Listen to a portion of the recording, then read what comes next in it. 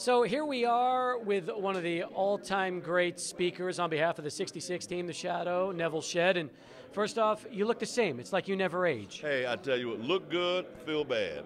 But you know, for this particular occasion, this is once again 50 years, a half a century, you know, and the magnitude of what we accomplished such a long time ago, not just for the 12 individuals, you know, but for El Paso. You know, people talk about bragging rights. No one can talk and brag better than we can about this team here, because they're gonna always say we are the only team, you know, for 50 years to ever start and to be a winner in a major college NCAA championship. Hey, when we talk about that, I feel so great that, you know, people during that era come up to us with their kids and say, see this guy right here, or see that guy over there? You know, they did this for us. And the kids be looking mesmerized because they're acquiring the history from their parents. You understand? And it just keeps going on and on. So many generations go by, you know? And, you know, it's amazing that we talk about UCLA's and the Dukes and the Kentuckys that have done great things. You understand? And they have movies and everything, but no matter how many times they present themselves, they can never carry the banner of the prestige and the history that we have, because you can't talk about negative energy when it comes to Texas Western, now the University of Texas at El Paso. You can't talk, you know, we don't have a history of not being given a second chance. You know, we've been there, you know. And when I came here from New York, of course, during that time, you know, segregation was at one of the highest parts.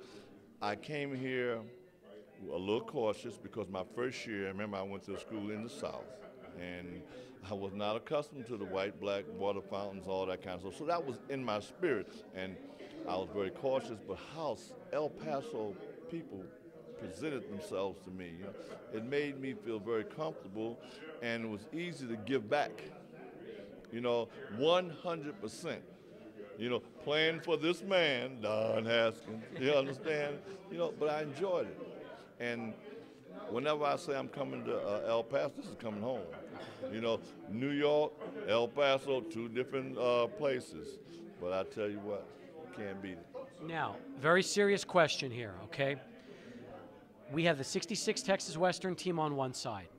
We have the 64 Texas Western team on the other in a one-game winner-take-all. At the peak of both teams' greatnesses, who wins between the 64 Miners and the 66 Miners? I have to say 66. You know, I have to say 66 because, you know, every coach has that quote-unquote special team, you know, and those 12 guys, you know, yes, he started 7 Afro-Americans. That's just a number because, you know, Coach Haskins was always playing the individuals, you know, that he thought could get the job done. You know, his special team, what he did for the 66 versus the other team was nothing different. It was the individuals who were playing. But we had just that type of demeanor, you know, that wasn't if or when. We knew what we had to do. From one war to another war, we came in there knowing that we were not prepared, but we were properly prepared. You know, our character, and it showed. It showed right to that game there. You know, you remember it wasn't even boasting and all that type of stuff.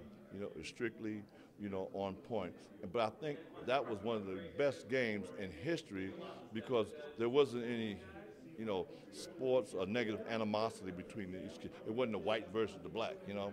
It was Kentucky versus Texas Western, and that's what Coach Haskins and Coach Rupp demanded from us. That's what made the game.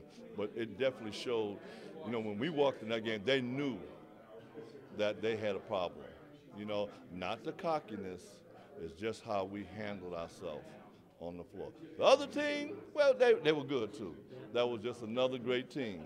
But the greater team was Texas Western. on March 19th, 1966. Nobody says it like that. The Shadow Nevil Shed as we continue right here on the 600 ESPN El Paso YouTube channel.